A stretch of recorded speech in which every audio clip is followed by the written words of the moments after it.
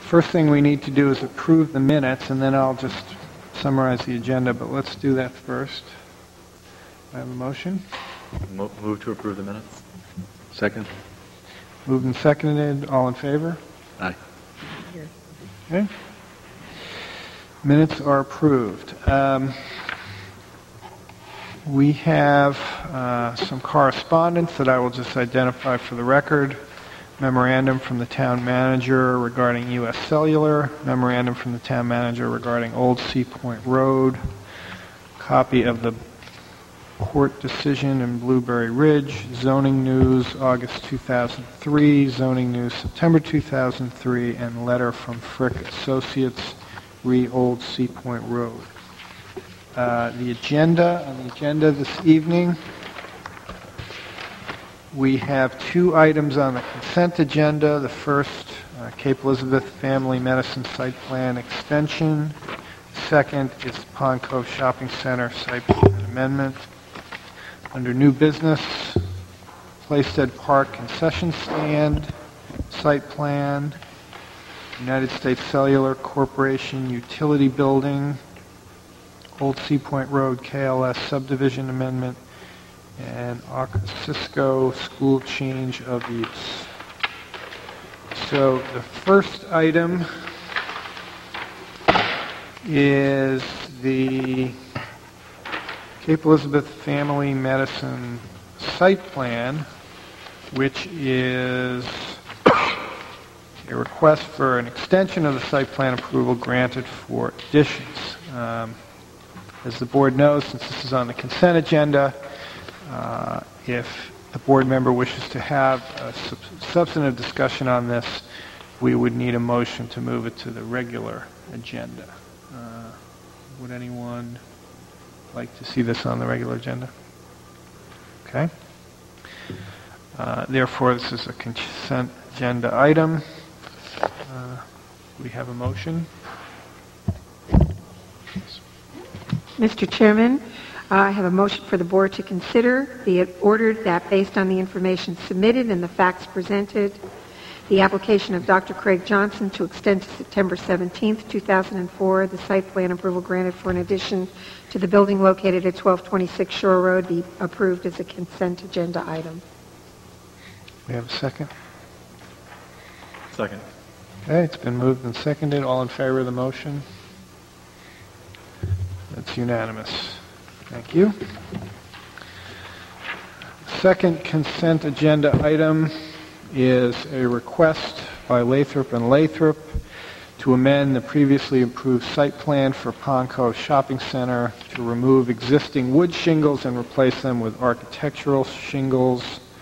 Again, please let me know if any member of the board wishes this on the regular agenda. Okay. Therefore, it's appropriate for a motion on the consent agenda. Mr. Chairman,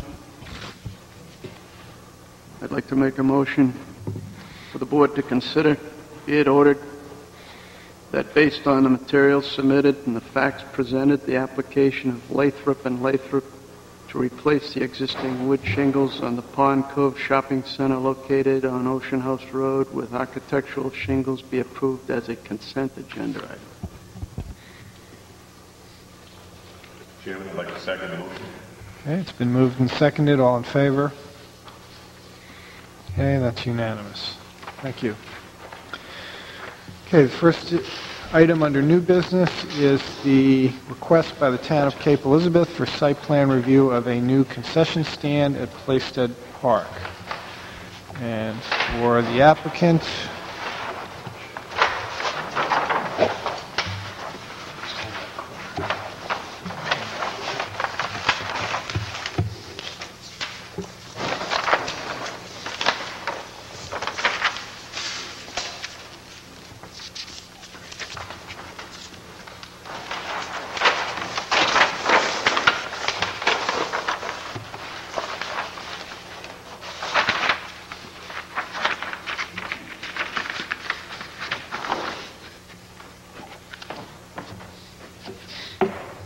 good evening, Mr. Harding.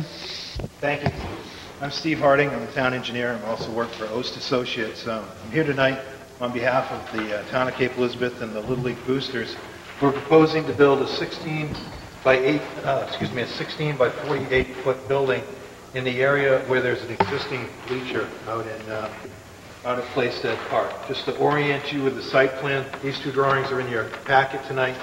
We have Shore Road to the bottom of the sheet, Little John Road running up this way. The existing ball field here and the project area would be right in this area.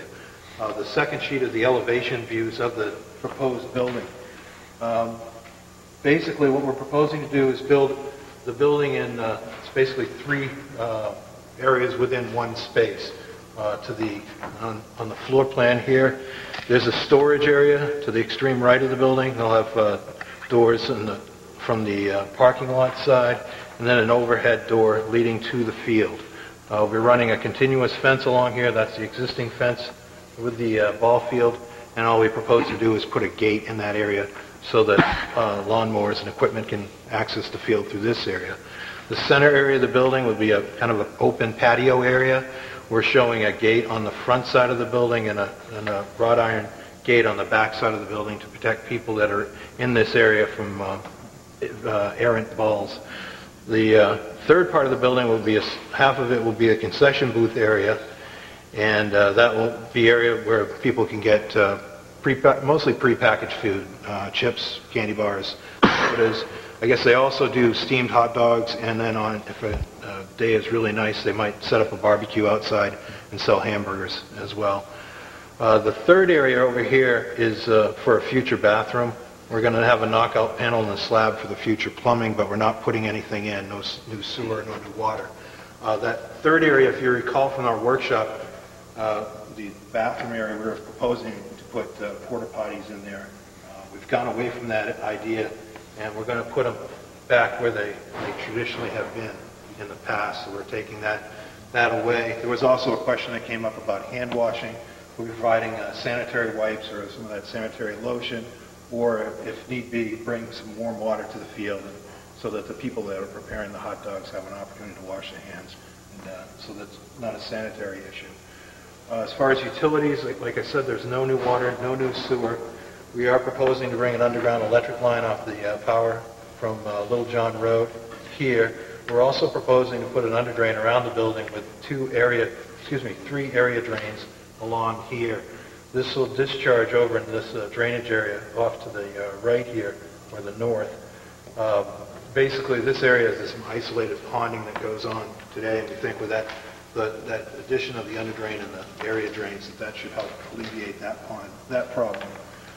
We are also, as a comment from the workshop, there's an 8-foot no parking zone designated around the building.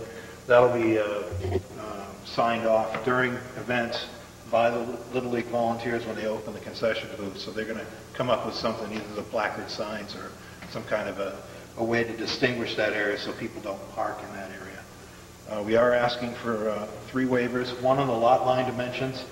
This is a lot that was given to the town several years ago. It's been on the tax assessor's records for some time.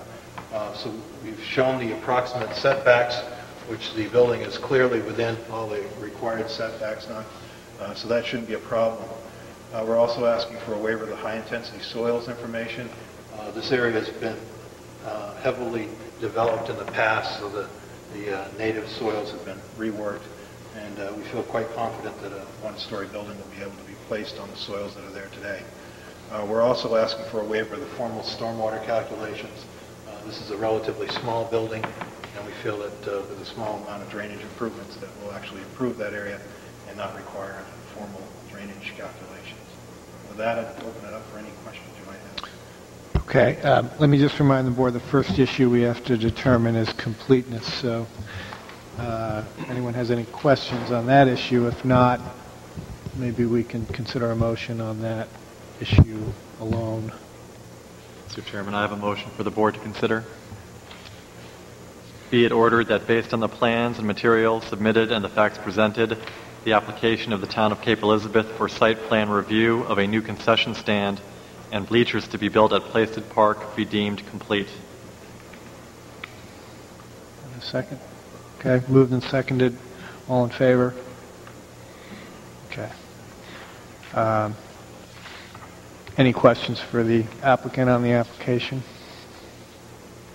Just, I did note in your letter dated September 29th that there was a reference to the boosters hoping to complete construction in late October through November, which led me to believe that perhaps you were hoping to have the application approved tonight as opposed to the next public That's hearing. something I probably should have added in my presentation. We'd greatly like to get started on this building as soon as possible.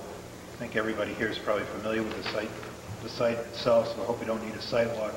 Leave it up to the board whether or not you need a public hearing, but we're hoping that the project is relatively straightforward, that it wouldn't need to have a public hearing, and that it could get approved tonight. I just can't recall, Maureen, from our workshop whether we talked about noticing this up for a hearing tonight.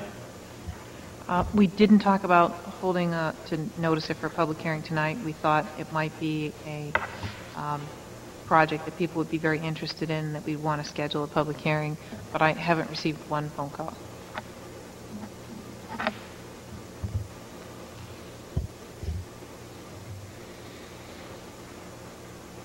Any other questions? In light of and I appreciate the scheduling issues.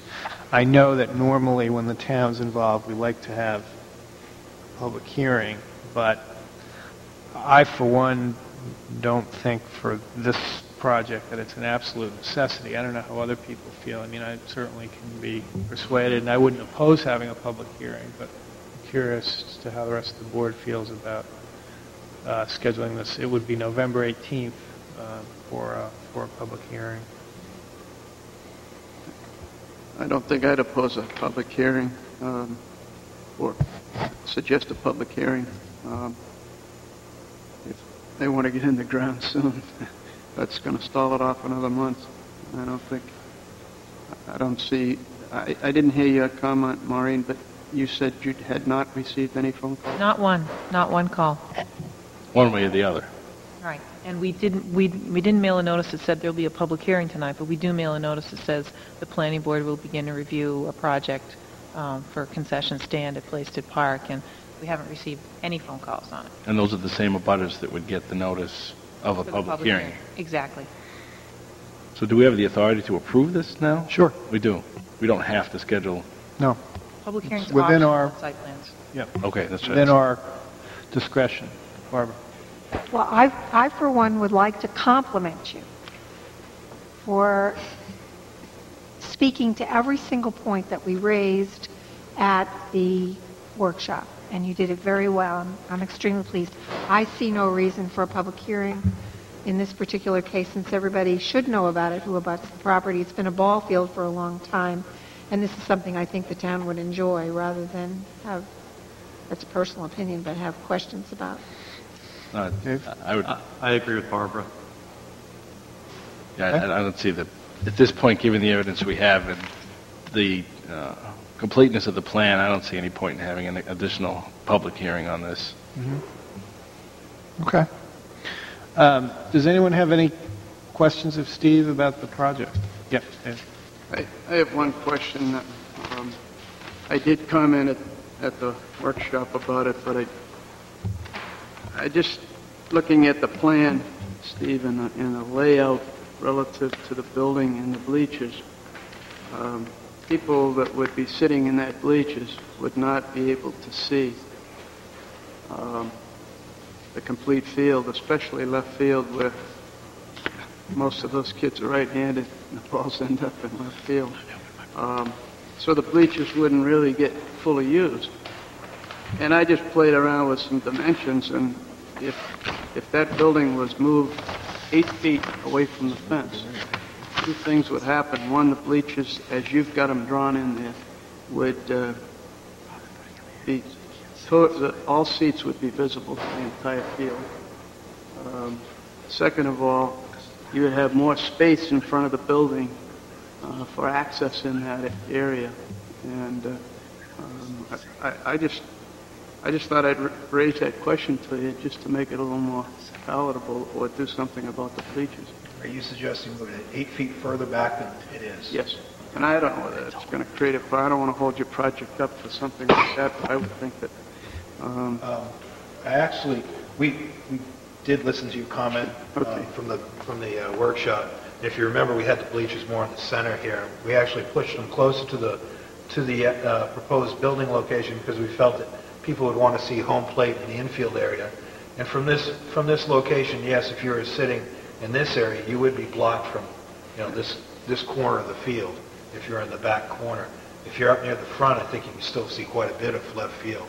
If we slide them close to the dugouts, then we have the opposite problem. We start to lose part of the home plate in the infield. Again, the same thing happens here. We toyed around with bringing them over here, but again, the dugouts start blocking out a large portion of the field. I have Jeff Gump here today from the Little League Volunteers. I'm not sure if you'd like to comment on setting that building back. I wouldn't have any problem moving a little farther away from the fence. Originally, we were on the fence. We moved back 4 feet off the fence. And we haven't moved it down the left field line, just for the reasons that you brought up. Yep. What I might ask is that maybe you could give us the flexibility to be a minimum of 4 feet off the fence and a maximum of 10 or 12 on it. And when I get down there, I can play around with it and look at those vision lines so that we can get the optimal one. I did draw some lines on my chart, Steve. You might look at that. If you were to move the building back to the shaded area, you'd have complete view of this corner here. That's all I was trying. As a parent, being at the ball field for many hours watching games, parents seem to gravitate to this area because it's close to the parking area. And I would visualize if you had 8 or 10 feet in front of the building to the fence, it wouldn't be a bad place to watch the game as well as on the bleachers. So, But would that take up parking or driveway space if it was moved 8 feet? It's going to start eating into it the further back, and that's one of the reasons I think we first started near the fence and said, well, that's going to take up too much space, and we wanted to have the ability to go in between the fence and the building here. If we start to creep back into here, we get a little bit into the parking, but I think people here, the existing bleachers are relatively tall, so they tend to go into this area, whereas these bleachers are the portable aluminum style bleachers that are going to be maybe 6 to 7 feet tall, as opposed to what they have today. They're a little bit more efficient because I think you get a better seating ratio than you might get with the existing ones. But there's a lot of opportunities here for people to stand around on the back side of the fence or in through here. I guess the Little League boosters are telling you they don't have a strong opposition to moving it back, though, if that's the board's preference. Dave, are you suggesting moving the building back into the moving lot? it away from the fence. I don't want to hold the project up, but if we gave them some flexibility to do that and they found out that they could do it easily, it would just make it, I think. It's an important issue, and we want people to be able to see from everywhere. Yeah. Possible. But we do have to balance out with the people pulling in cars. So. Yeah.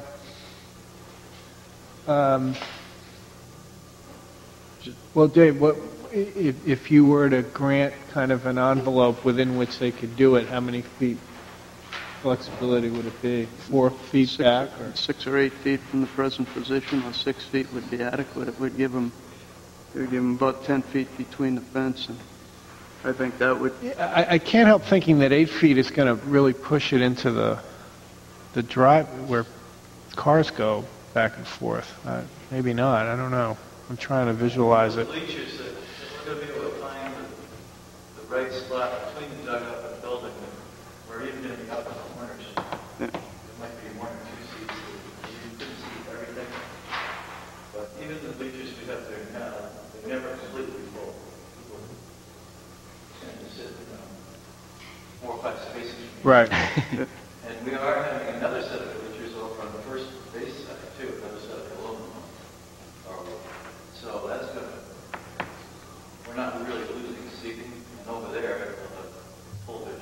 Right. But my concern is more to do with the building coming back into the brown shaded area, which is where cars are pulling. There's still approximately 50 feet or so in here, 50 or 60 feet from Yeah. no parking zone to the existing edge of the gravel. But always move those bleachers forward towards the fence a little bit more too, even if there's only 3 Yeah. feet between the front of the bleachers and the fence. Well, unfortunately, Jeff, if you're going to have to come to the microphone to address because of the recording system and all that. The bleachers could also move forward to get the maximum view. We've shown them pretty close to the building here, but they could slide down. I mean, I can play with that. We want everybody to be able to see it, and I do appreciate that concern. But moving the building back to the 6-foot mark, no problem. I don't think that's going to impact the parking or the driving. I'd be concerned if you said go back 12 feet, I think. But 6 or 8 feet at a maximum, I don't think would be taking too much more. And the plan is showing 4 right now, right? Right now it does. Okay. And you're saying 6 is okay, 12's too much, 8? Yeah, I think if we do both, if we move the building to 6, and I play with the bleachers left and right and in and out a little, that we'll get a good compromise where maybe not every single seat on that top row will see every part of the field, but we've got them over here. We could even put another set. The bleachers I'm not so concerned about because they can move, but once you set that building, I'm trying to find a spot that keeps people out of harm's way in the parking lot, yet gets people seeing the game, which is kind of the point of the exercise. I certainly think 6 or 8 feet is workable. I do think that people come into that lot is a matter of turnaround, just come up to that spot and back into some of the other spots on the other side, just from my experience there. Dave? I'd just be more concerned about the parking issue and the placement of the building as opposed to the ability of spectators in the bleachers. I think you'll be able to move that set of bleachers around to maximize the vision of the left field. Having sat through innumerable Little League games, not that many balls get pulled into the left field, deep left field corner anyway. And you're right, they're rarely full. So I would be inclined to leave the building where it is, and maybe you can fool around with the location of those bleachers.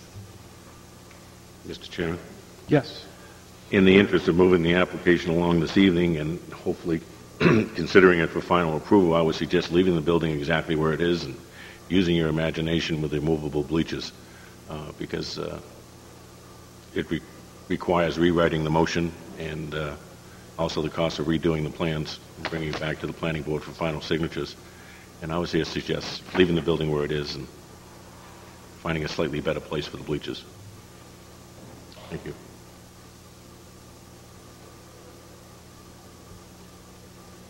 Okay.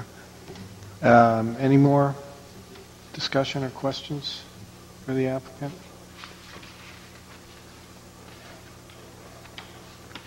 We have a motion.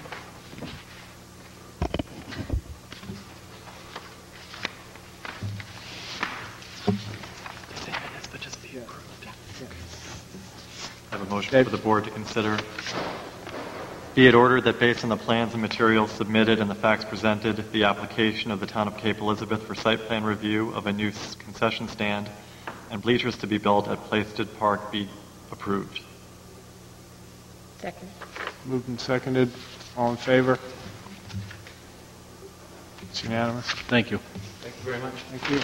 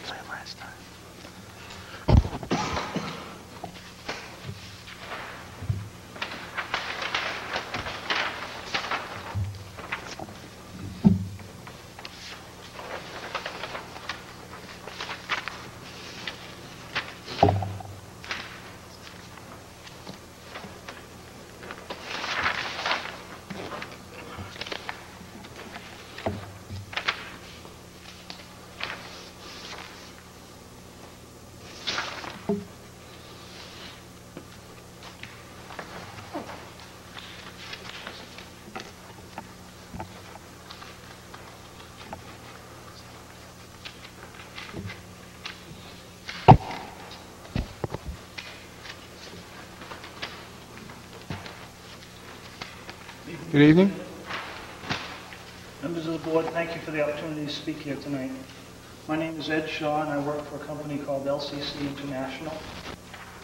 We've been hired by United States Cellular to deploy a network in Cumberland County, and part of that process is looking for a place to provide cellular service in Cape Elizabeth. We've identified a location on Strout Lane, and we'd like to place a utility building at the base of that tower. If I could take a moment to get you orientated with the project. This is the key here. It's located off from Spurwink Avenue. Strout Lane is a private road that goes in to the location. This shows the lot here. The driveway goes in and goes to the Strout home, and then there are two towers in there. There's one here and one here. We're proposing to place a utility building at the base of this one.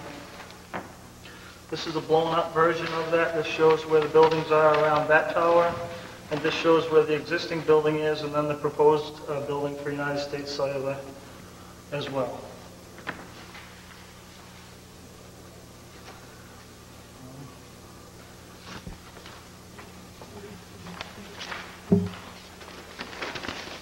Okay.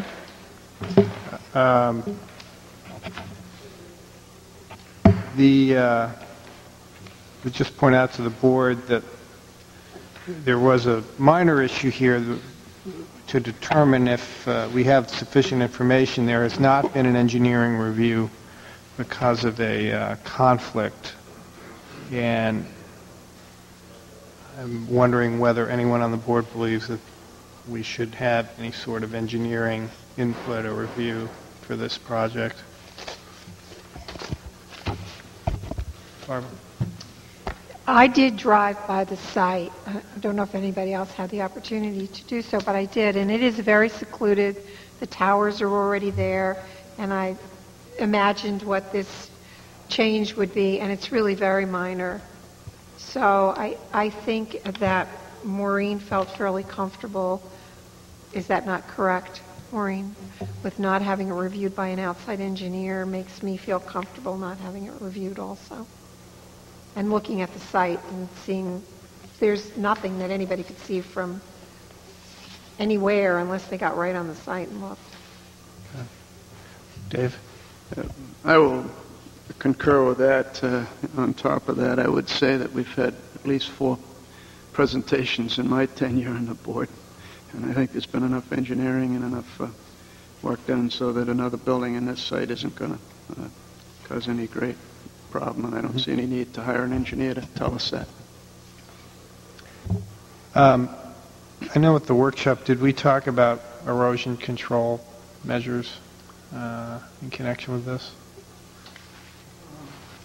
I don't recall that we did. However, certainly a concern of ours, and every measure that needs to be taken would be taken. Okay.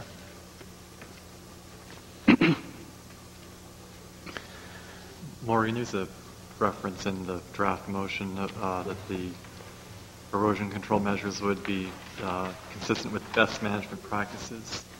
What is that a reference to? The reason I put that in is I was trying to think of what an engineer, if we had had an engineering review, what would have been raised, and the only thing that I could see that, other than knocking down the tower when you're putting in the building, and I'm sure you won't do that, would be if, as you're regrading to install the tower, you could be exposing some soils, and best management practices is the term that the code enforcement officer uses. So by adding this note, it basically gives the code enforcement officer authority when he goes out there to do an inspection to make sure that we don't have an erosion situation, and if we do, he's going to tell them, put in hay bales, put in silt fencing, whatever you need. And would that be acceptable to the applicant? Absolutely. Okay. Yeah, I know we've been over this application in detail in the workshop. I guess the next question is whether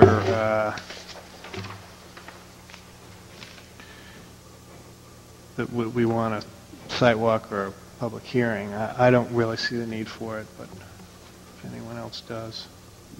No. Okay.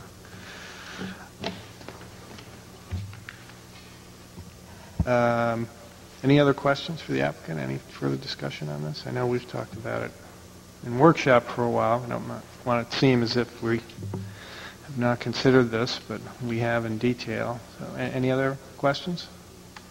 No? Ready for a motion?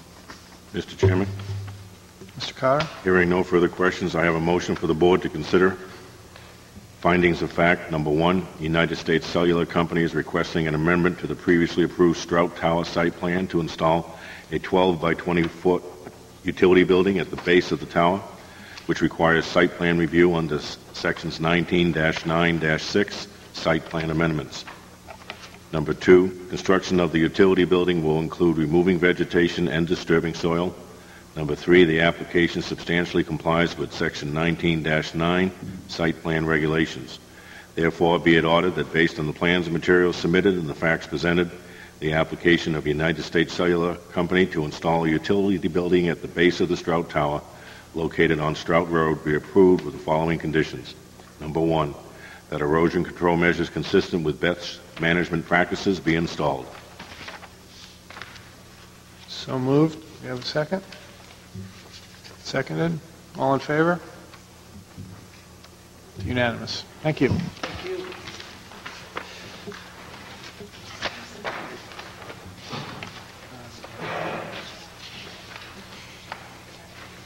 No.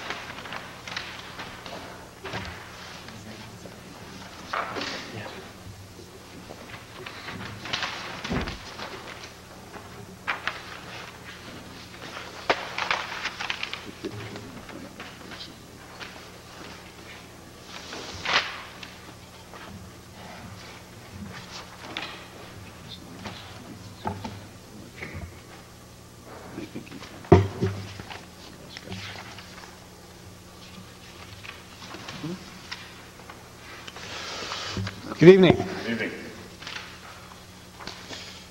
My name is John Mitchell, and I represent KLS LLC for the application to amend a previously approved subdivision, the old Sea Point Road subdivision on Old Ocean House Road. Pretty straightforward. We are taking one of the lots, one of the three lots in the original subdivision, and dividing it in half to create two 80,000 square foot lots with frontage on Old Sea Point Road and Old Ocean House Road. We have responded to both Maureen and Steve Harding's comments, which I'd like to review with you. Yes, please do.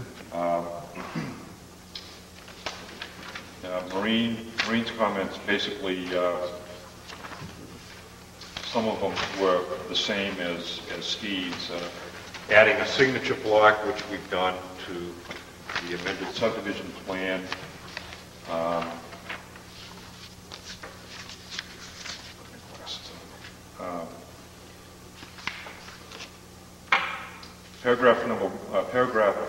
Item number one of Steve's letter, he is requesting that we show the placement of iron pins on the new property line, which we have. And we've added 1, 2, 3, 4 iron pins to be set at the new property line. And we've added the signature block. Number two, we've added a note number 9 on the amended subdivision plan, which references the latest amended subdivision plan along with the book and page number. Item number 3, we have added note number 8 on the amended subdivision plan, which essentially indicates that upon the issuance of a building permit to any lot fronting Old Sea Point Road would be responsible, would be required to upgrade Old Sea Point Road in accordance with the subdivision ordinance.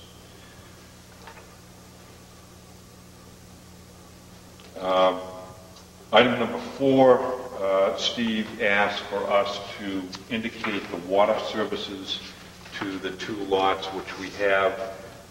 We have located the existing water line in Old Ocean House Road. It's actually not on the road, but closer to the lot line. And we've shown 2 1.5-inch services, one to the first lot and the other to the second lot.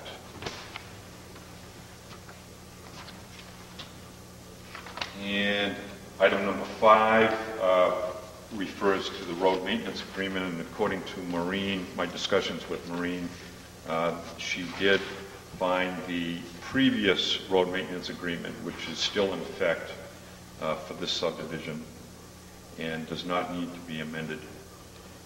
And number 6 has to do with waivers, and as we requested in our application and as we talked about in our workshop, that we're requesting 3 waivers basically: the 2-foot contours, stormwater management plan, and a completed HHE 200 form for Lot 1.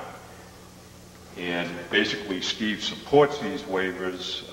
He is deferring to the code enforcement officer for the HHE 200 form, which I believe Bruce has recommended that we don't need one until a building permit is taken out for that lot. So those are, I think I've covered all of the comments, and we would request that if the planning board deems this to be complete and they don't find the need for a public hearing, that we would request conditional approval this evening. Conditional approval making sure that we've addressed all Steve Harding's comments and Maureen's.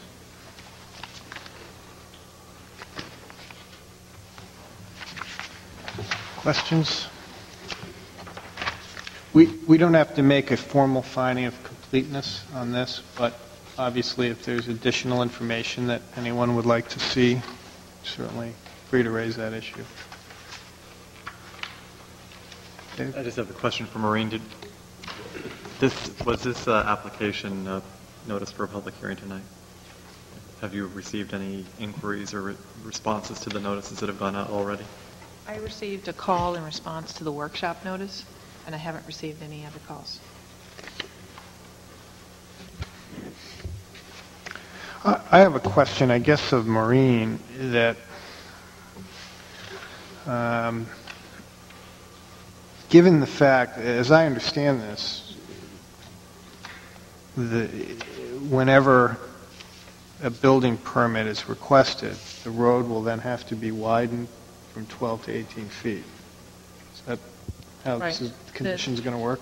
The original maintenance, the maintenance agreement that was approved for the last amendment talks about bringing the road up to standard when a building permit is pulled for the new lot. At that time, there was one new lot that was added. I had asked Mr. Mitchell, because the question was raised, and if it's raised and there's nothing on the plan, and someone has to go find the maintenance agreement, it becomes a little bit murky. So I'd asked him to actually add a specific note to this plan that says that when a building permit is pulled for any lot on Old Sea Point Road, because there is the potential that additional lots could be created on this road, that at that point the road would have to be brought up to, it would not brought up to standard, but brought in constructed to be consistent with this proposed plan. Does that answer your question?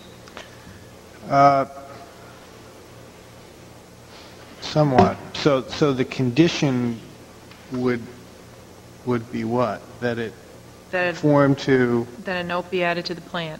I mean, I've spoken with Mr. Mitchell, and there are several what we thought were relatively minor kind of cleanup things that could be added to the plans. And so he's added them to this plan that you have not seen. And I have suggested that if the board was of a mind that you could approve the plan that you do have right in front of you that you've already received with conditions, and then Mr. Mitchell's going to bring this plan in to me tomorrow morning, and I'm going to check and make sure that all the things on that plan have the conditions that you've asked for. Mm-hmm. So that is one way to go. And the thing that I had asked for is that there be a note that basically restates what's already in the maintenance agreement, that if a building permit for a new dwelling is pulled and the lot has frontage on Old Sea Point Road, at that point, Old Sea Point Road has to be brought into compliance with this plan. But I guess my next question is, does the widening of the road create any issues that we should be thinking about now? Because obviously, once Right. it's done, The widening of the road was when there are two lots on the south side of Old Sea Point Road. This came into the board in 2001, and you approved the division of that one lot into two lots. And at that time, we found all these problems with the road being in the wrong place, and a new right-of-way was created so that the road would be in the middle of a new right-of-way, and you required that the road be upgraded to 18 feet wide. And I believe that you looked at all of those potential impacts at that time that you approved that. So this plan tonight isn't proposing any changes to the road that weren't already approved in 2001. because in 2001, an 18-foot road was approved. Actually, in 1991 or 2000. Whatever. But in 2001, you reapproved the plan with changes to the road, and an 18-foot wide road was approved as part of that plan. Okay.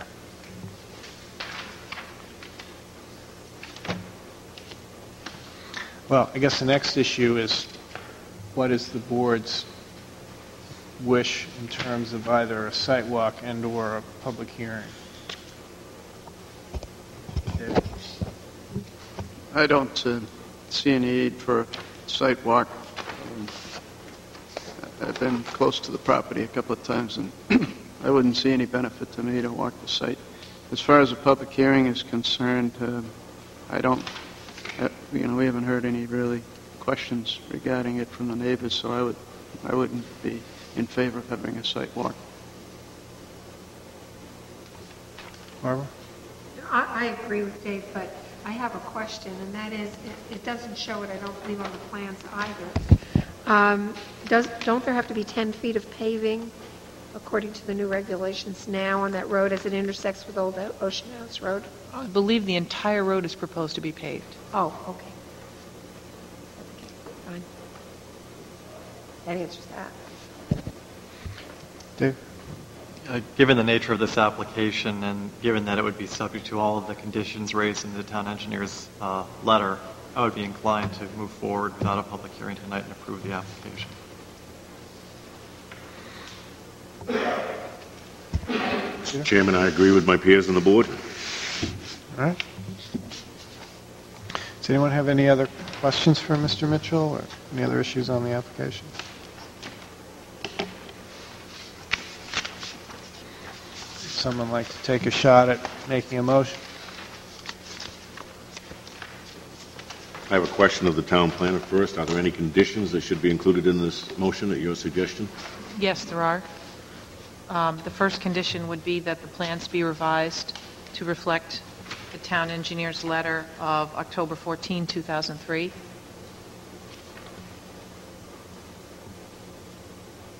And the second condition that I would recommend, and I think it's going to require John slightly revising what you already wrote, would be that a note be added to the plan stating that when a building permit for a new dwelling is requested for any lot that has frontage on Old Sea Point Road, the road shall be upgraded to be consistent with this approved subdivision plan.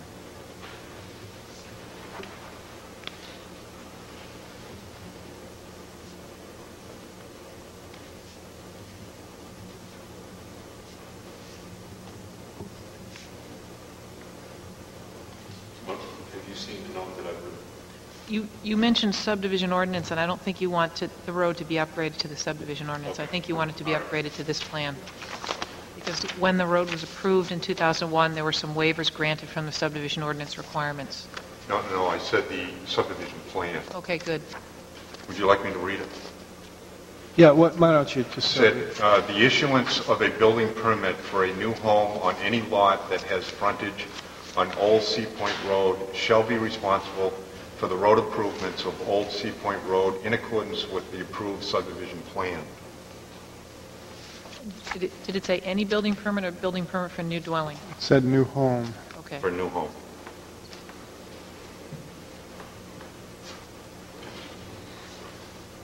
Okay, so conditions reflected in the town engineer's letter and the note on the plan regarding the road.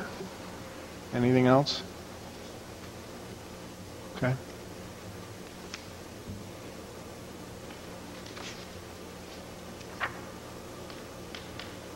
I'll be happy to make a motion if Maureen would state once again the second condition.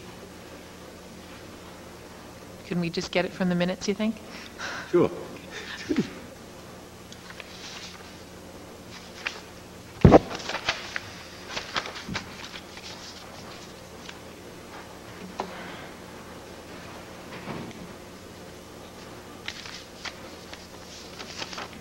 Do we have it? Second condition? Well, no, my suggestion would be that what I said before is what we'll use Okay. by reference. Oh, just reference your... Yeah, Okay. and we'll just put it into your motion. All right. Is that all right? Sure. Okay. Mr. Chairman, I have a motion for the board to consider. All right. Be it ordered that based on the plans and materials submitted, the application of KLS, LLC, Skip Murray in parentheses, for an amendment to the previously approved Old Sea Point Road subdivision to add a lot on the south side of Old Sea Point Road be approved with the following conditions. Number one, plans be revised to reflect the town engineer's letter dated 10/14/03 and a reference to the minutes in regards to pulling of building permits and upgrading the road to the subdivision standard plan.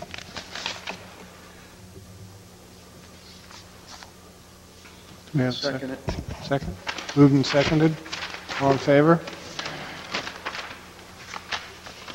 It's unanimous. Thank you. Thanks, Mr. Mitchell.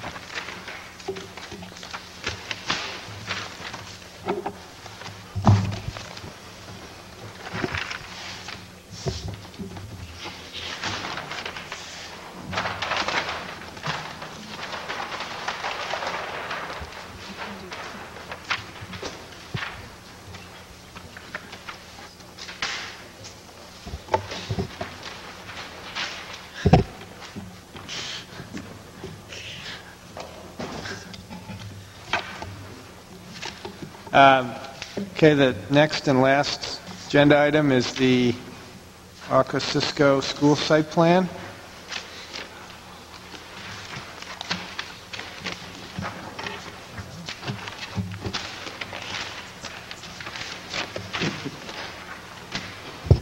Mr. Carroll? Running ahead of time.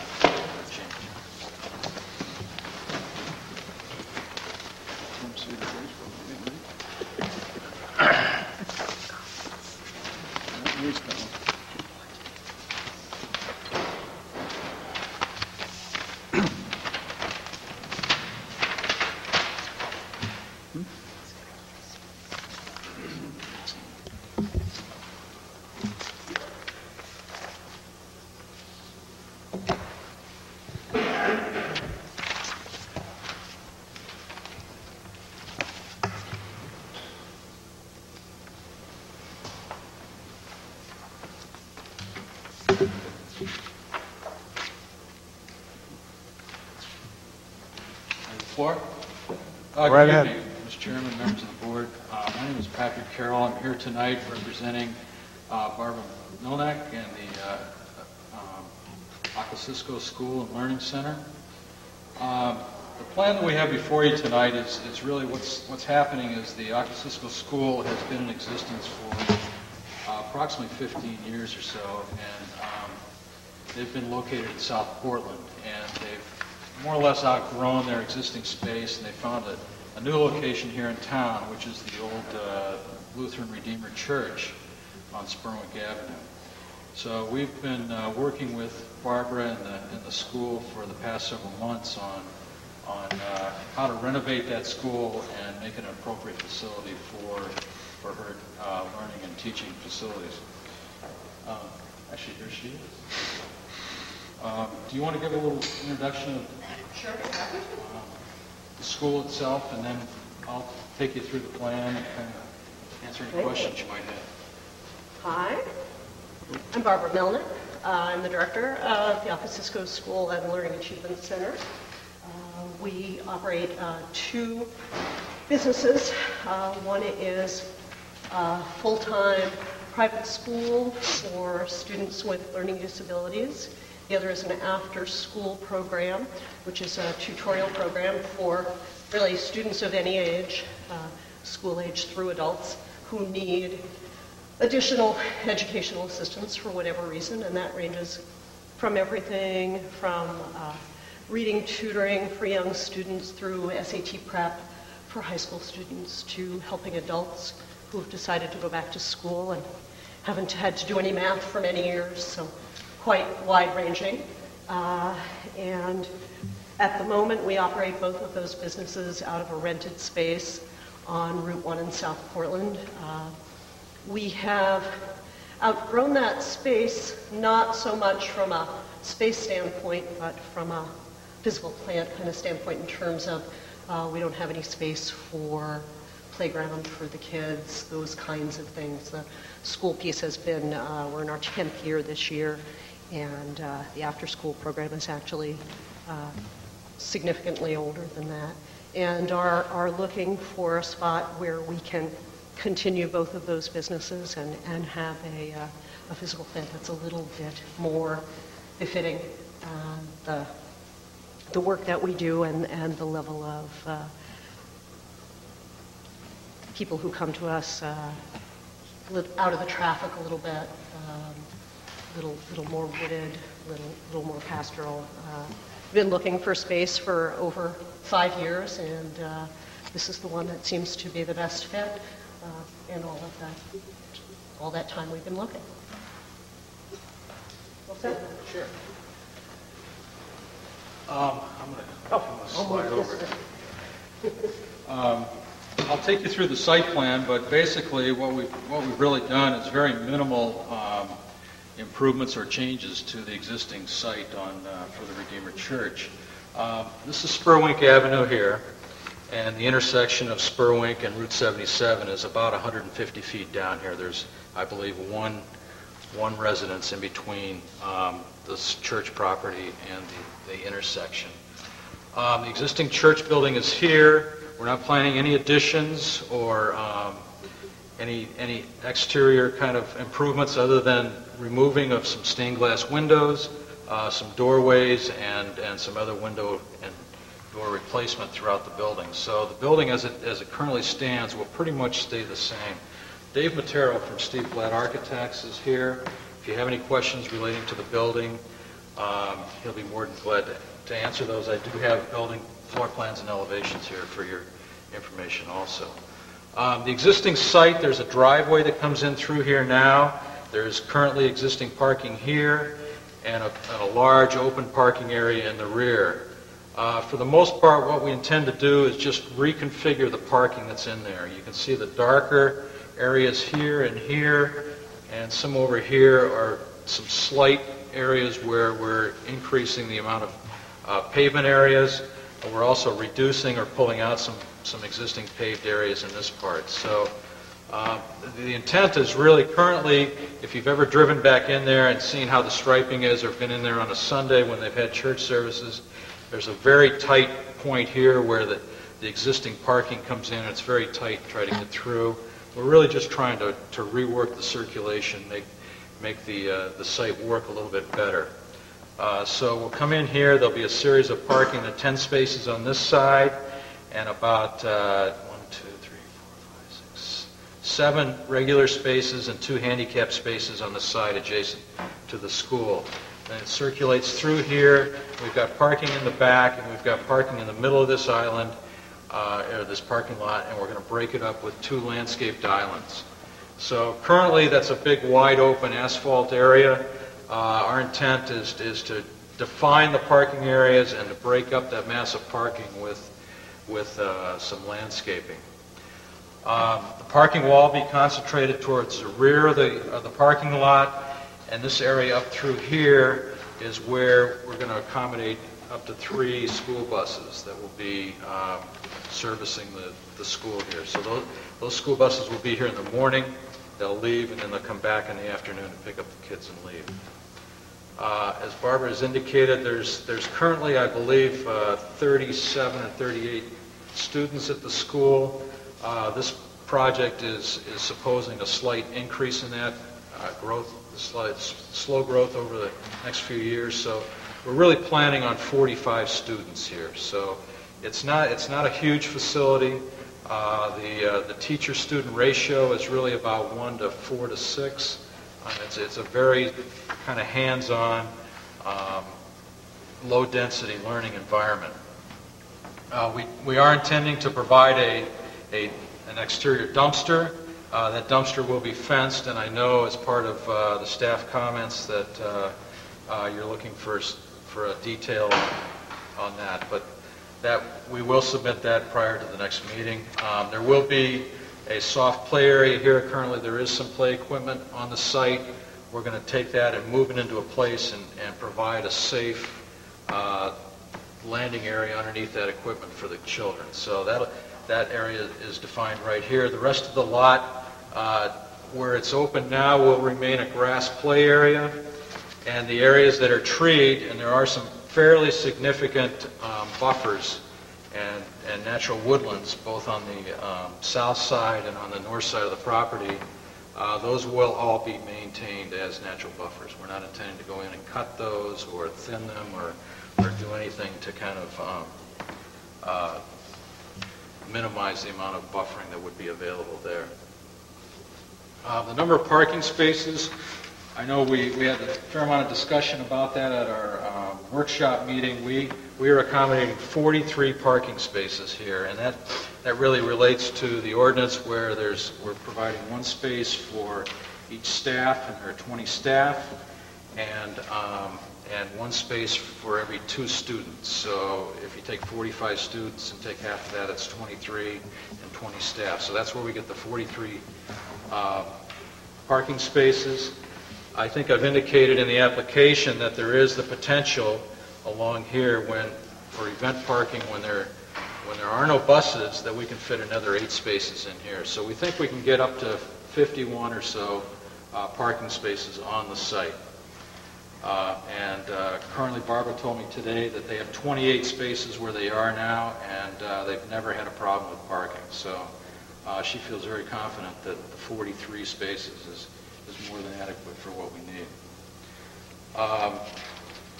We are served by public water and sewer. I think we indicated in the application that there'd be there's a 1-inch line now serving the building. At that point in time, we weren't sure what our fire sprinkler requirements were going to be, and in the meantime, we have had discussions with the state fire marshal. We are proposing to put a HydroPro system in here, which is a kind of a limited sprinkler system, and that will require a new 2-inch water service from the street into the building, and that is not included in your application. That's something that's just come up in the last couple of weeks. The other thing that's come up in discussions with the contractor is that we're going to have to upgrade the electric service, so we're going to bring a new underground power from this power pole right here into the building also, which we had not anticipated at the time we did the application. So that's pretty much it. The stormwater, the storm drainage is pretty much as it currently exists. We're adding, I believe it's around 620 square feet of impervious areas. So we think that it's a fairly minimal impact on stormwater. There are a couple of detention basins that were put in here and here as part of the last site plan review. I think this back parking lot was expanded back in '89 or something like And those seem to function fine. There is a letter in the application from our civil engineer, and I believe the town's civil engineer has looked at it and confirms that no stormwater is required. There are a couple of waivers that we've asked for. One is the requirement for documenting all site conditions within 200 feet of the property. We have on, I believe it's on sheet L1, which is the existing conditions. I believe it's L1, or I'm sorry, it's EC, which is in your packet.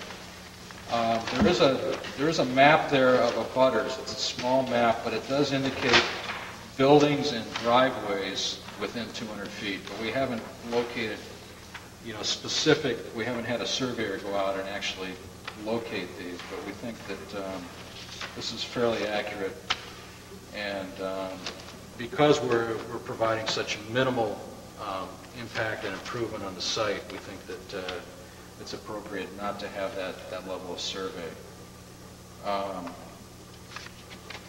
should also mention that we are widening this driveway. That's really the only site improvement that's going to be visible from Spurwink Avenue. We are widening this from I think it's 19 or 20 feet to 24 feet, and that's really to accommodate, make sure we've got good two-way circulation through there, especially with buses entering and exiting out onto Spurwink Avenue. We want to make sure that that's safe, and as they make those turning movements, they're not encroaching into the other travel lane.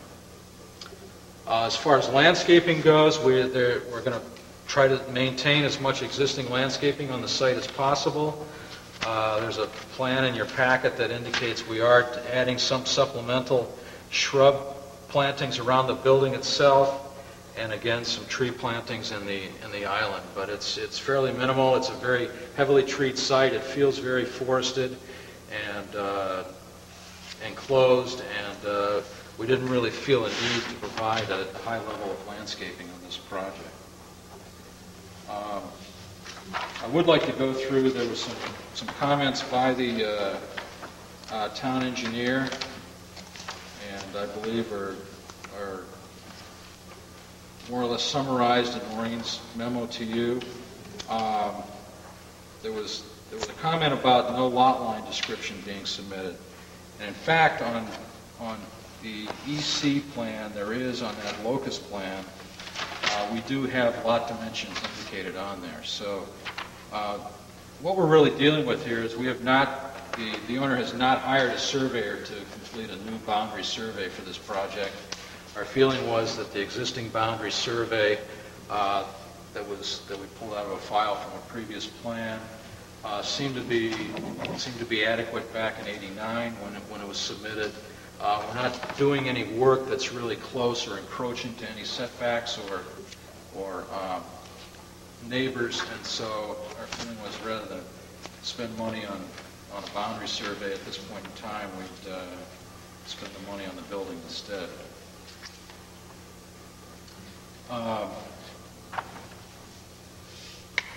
Again, we are asking for a waiver on detailed site information within 100 and 200 feet of the project, and we have gone around and like I said, indicated buildings and driveways within that area. There is an existing catch basin, I believe, that's out here along Spurwink Avenue, and that was not indicated on the original survey that we've been using, and we're more than glad to locate that and get that on the next go-around of submissions.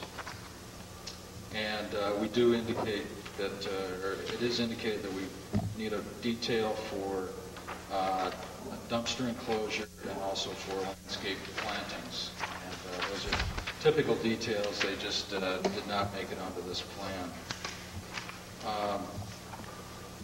The only other comment, and I think came from Maureen, it's really one of the traffic study. The traffic study that was in your packet was a study completed by Bill Bray. It does go through kind of the existing and proposed traffic impacts and the impact on the intersection at Spurwink and Route 77. And The conclusion of that is that basically the service at that intersection will remain a level B service, which is actually very good. Maureen did bring up a comment that his study was based on 37 or 38 students, and we're proposing up to 45. I did speak with him today about that, and he said I could use the words very confident that the level of service would not be impeded by that additional 7 or 8 students. He will be updating his traffic study to include those 45, up to 45 students, and we'll be resubmitting that along. But he felt confident that there really wasn't going to be an impact, a detriment due to that increase. And basically, he was working with numbers that were given to him several months ago when this project started, and that's why there was the discrepancy. So other than that, I guess we'd like to answer any questions, or I'm assuming that we're going to have to move this through a public hearing and then go from there. But the applicant is very interested in kind of completing this in a very timely manner. I think their lease is up at where their existing school is in at the end of November, so it's kind of a month-to-month thing with them, and the sooner we can get this moving forward and they can get some work done in there, they can be in their school. Thank you, Mr. Carroll. The first issue for the board, we have to make a determination on completeness on the application. So if there's any discussion on that, Dave.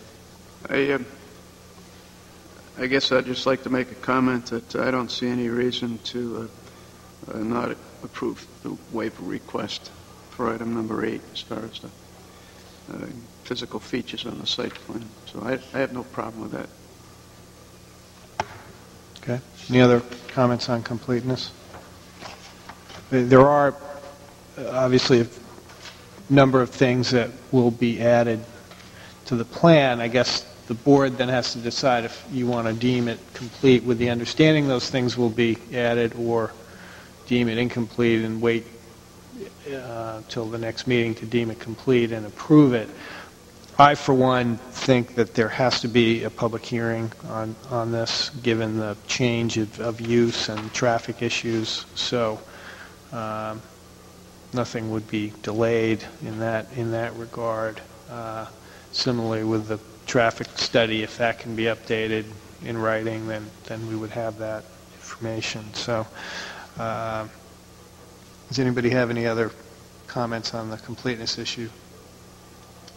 Okay. Do we have a motion, Dave? A motion for the board to consider, be it ordered, that based on the plans and materials submitted and facts presented, the application of the Acusco School be to convert the building located at 126 Sparrowing from a church to a school be deemed complete. Okay, do we have a second? Seconded? All in favor?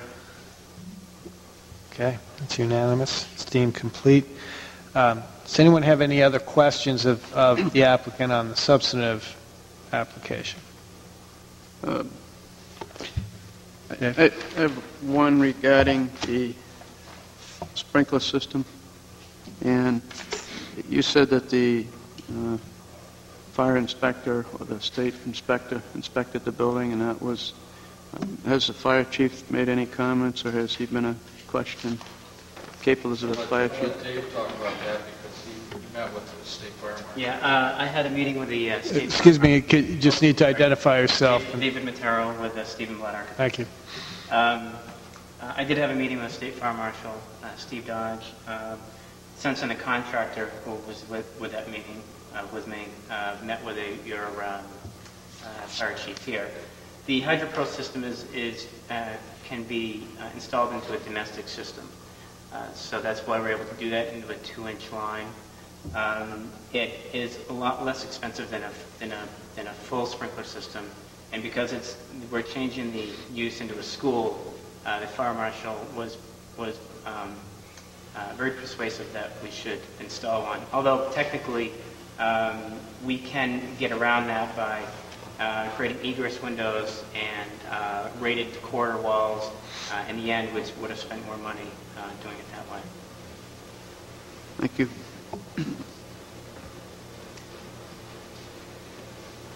Any other questions? Okay. Do we have a motion?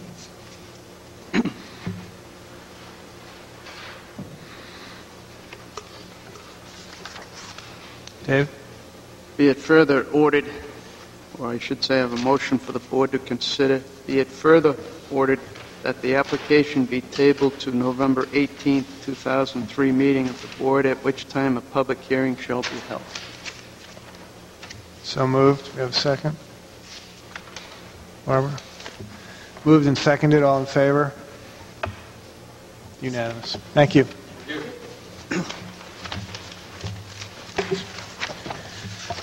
Do we have a motion to adjourn? I move we adjourn.